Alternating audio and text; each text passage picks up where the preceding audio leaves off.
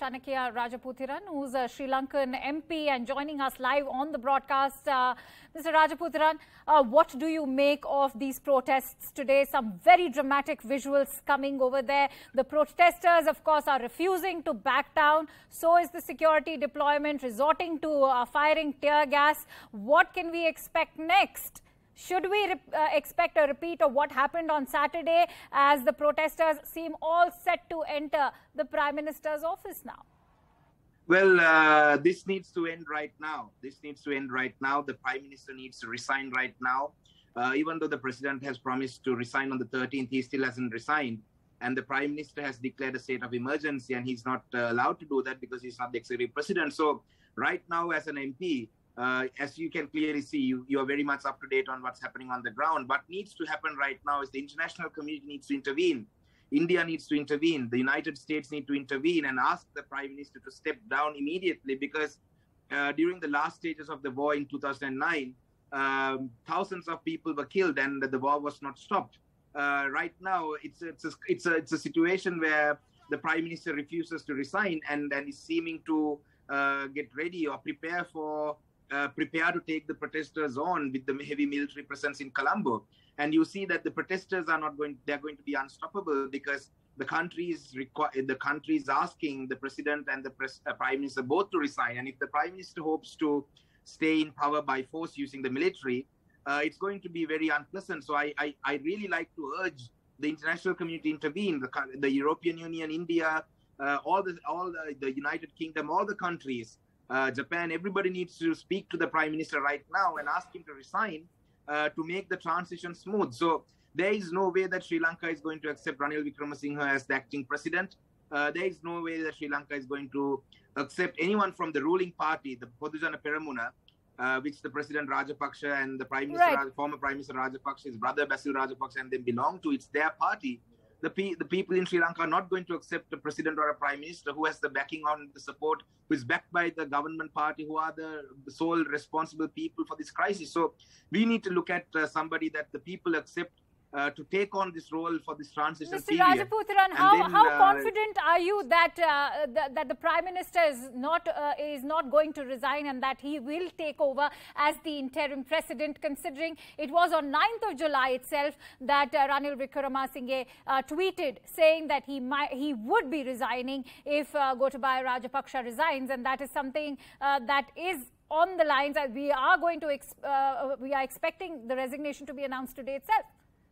Well, I am not confident at all that the Prime Minister is going to resign, because if he was going to resign, all he had to do this morning was issue a statement that he's going to resign today, and that he is working out transitional arrangements. So the way the military is lined up, the way they're gearing up for Prime Minister to stay in power. So if there was any chance that the Prime Minister was going to resign, he should just make a statement right now, and I'm sure the protesters will all go back home and Sri Lanka will go back to peace. These protesters are not demanding for anything else other than just a resignation. It's only a flick of the pen. If the Prime Minister does not know how to type the letter, I can type it on his behalf and send it to him. All he has to do is sign it. So I'm sure 22 million Sri Lankans are ready to prepare the letter if that's what's taking time. So, you know, I strongly feel that the Prime Minister is not in a mood to resign at all.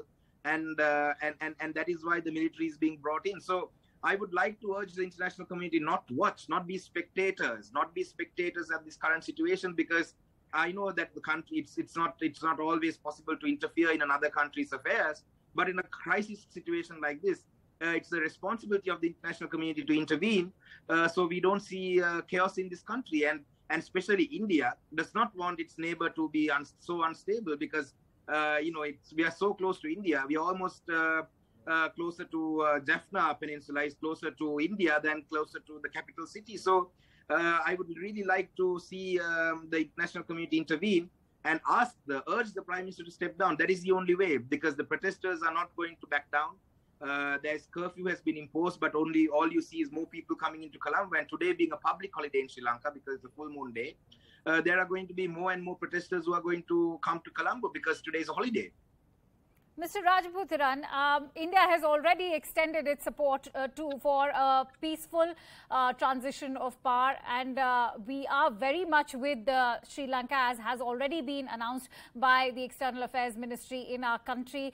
There has already been a lot of economic assistance granted to Sri Lanka. We are very thankful to the government of India for all the economic support, because without the support of India, Sri Lanka could have not survived the last 4 months.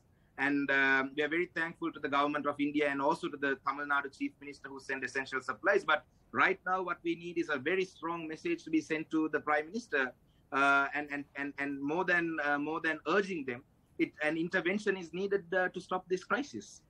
Mr. Rajaputhiran, the other question that is plaguing Sri Lanka right now is what happens constitutionally I know it is still in the realm of speculation that Ranil Wickremesinghe might just resign, but if he resigns, what is the process that will be followed to ensure that there is a democratic and a smooth transition of power? Well, if the President and the Prime Minister both resign at the same time, next in line is the Speaker. So the Speaker will be appointed as the acting Prime Minister for a period of time, and within that period of time, we can find somebody that the people. It is important that the public accept the next leader. It's not important that because right now in Parliament, Rajapaksa's party has 2/3 majority in Parliament, so the opposition has very limited numbers.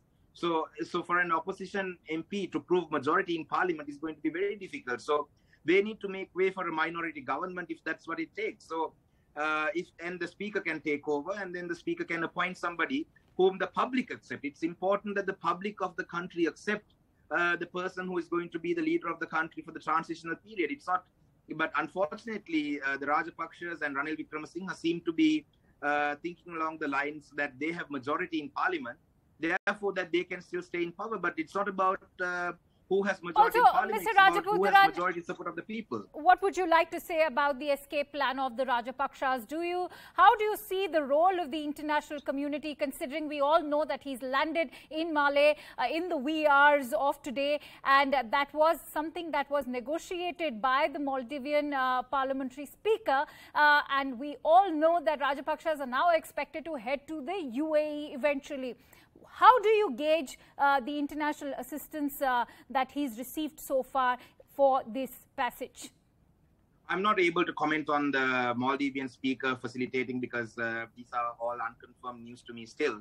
But however, the international community should stand by the country and the Sri Lankans. The international community should not stand by Gotabaya Rajapaksa or any individual. They should stand with the 22 million people in Sri Lanka. And it's important, and UAE, if they think that they're going to give Gotabaya Rajapaksa safe haven, UAE being a Muslim country, they should be aware that Muslims were not even allowed to bury their loved ones who died from the COVID-19 pandemic, because Rajapaksa, who is a racist, did not allow the Muslims to even bury their loved ones according to their religion. So if the UAE is going to help Rajapaksa find a safe haven in UAE, they will be they will be counterproductive to the Muslim community in Sri Lanka as well. The Muslim community, in fact, the the countries of Islamic, I think it's the IOC, Islamic Countries Organization, right, urged the Rajapaksa government to allow the Muslims to bury their loved ones when they died, but the Rajapaksa government never listened to it. And hundreds of Muslims who died in the COVID-19 pandemic, their bodies were forcefully cremated. Even a body of a 1-month-old child who died of the COVID-19 pandemic was cremated. Last but not the least, Mr. Rajaputhiran, I'm going to also ask you to focus on the economic impact of what's happening in your country right now, because we've already learned that after the Maldivian president actually fled the country, there's been an impact. Bonds have fallen to a fresh low itself. How do you see the protests now impacting the economy, especially taking into consideration the last few days ever since what's happened at the presidential palace on Saturday? Well, every single day that the Rajapaksas have refused to resign, and every single day that from now onwards that Ranil Wickremesinghe, the Prime Minister, refuses to resign, is going to severely impact Sri Lanka's economy. And Sri Lanka, our foreign reserves are next to zero. As a bankrupt country, I think we really need to come out of this crisis ASAP. And the political crisis and the economic crisis are connected to each other. There is no way that we can address the economic crisis till we address the political crisis, because even for IMF negotiations, it should be a leader who is trusted by the country who is going to do it. So the country's economy is going to further collapse, and we don't have fuel right now. Everything has come to a standstill, and schools have come to a standstill. So basically, it's going to only get worse. And all this could have been averted when the protests first started, when Gotabaya Rajapaksa himself said that it was a mistake to ban fertilizers, said that he made a mistake by not going to the IMF earlier. Right. And when he held the dollar by force at 200, when he used our foreign reserves to pay for foreign loans, then itself he should have resigned. So we could have averted this crisis. Right. So in terms of the economy, I think it's very hard to speculate anything, or it's very hard to just single out the economy on its own, because there is no way forward for the economy or the share market or any investment unless this political crisis is resolved. Absolutely, and we are going to be, I think Sri Lanka is certainly going to need assistance from the IMF as well. Having said that, Mr. Rajaputhiran, many thanks for joining us on this newscast. And with that, let's now shift our focus